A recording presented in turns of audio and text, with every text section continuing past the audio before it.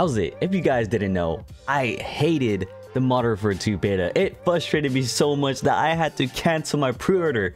But we're gonna see, because they came out with a Infinity Ward community launch update with some changes for the game. Let's see if these changes are worth me buying the game again, or do I still have to wait and see how it goes. But guys, enough of that. Take a look at this blog post. Alright, so here's a blog post. Let's get right into it, guys. So first off, we have enemy visibility. We have added diamond icons above the heads of enemies. This should make it easier for players to clearly identify opponents in the game. So I guess that's good, because it was hard to tell who is friendly and enemy at times, right? So I guess it's cool. They have some type of indicator at the very least. Additionally, we continue to tweak lighting and contrast for improved enemy visibility. That was a big deal to me, especially when an enemy player is inside, you're outside. Yo, it was really hard to see them. It was really hard.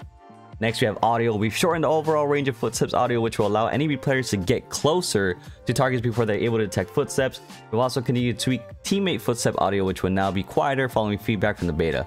So this is nice because, again, I hate the footstep audio. Like, you have elephant shoes on, everyone is loud for no reason. So I'm kind of curious to see how they, change the footstep audio for actual release. They also said the in-world activation sound effect volume range for dead silence field upgrade has been drastically decreased. I don't even know why there's a noise to begin with. I think they should just get rid of it, period. But I mean, it is what it is, right? All right, third person. Following feedback from the beta, aiming down sights will now stay in third person POV for low zoom optics. Only high zoom optics, beginning with ACOG and higher, and special optics such as hybrids and thermals will revert to first person POV. We believe this will enhance the third person experience while keeping the gameplay balanced. The feedback on this mod is very positive, blah, blah, blah. Okay, so I like this. It always threw me off that you were in third person going to first person. So I'm glad that they're making it where you still aim down over the shoulder instead of actually going to that first person view. So I like this. I think this is really cool that they're doing. So I'm curious to see how it actually plays in the game.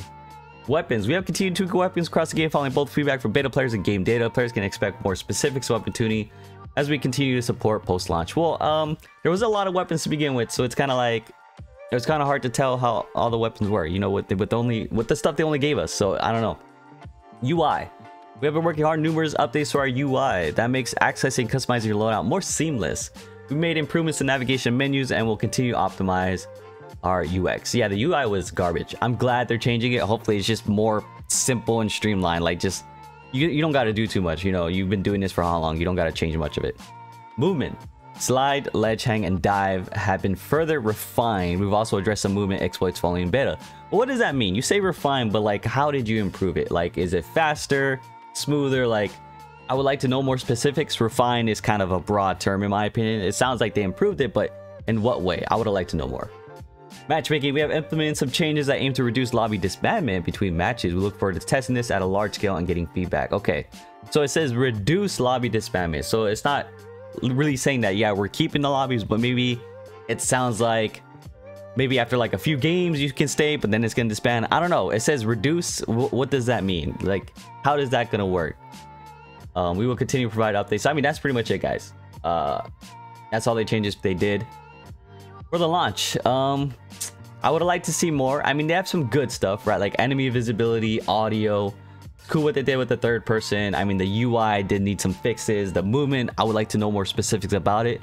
But it is changes, right? In the right direction. So I don't know. This will really change my mind, but at least it's something. And we'll just have to see when the game actually releases, right? So still on the fence to rebuy, to not buy.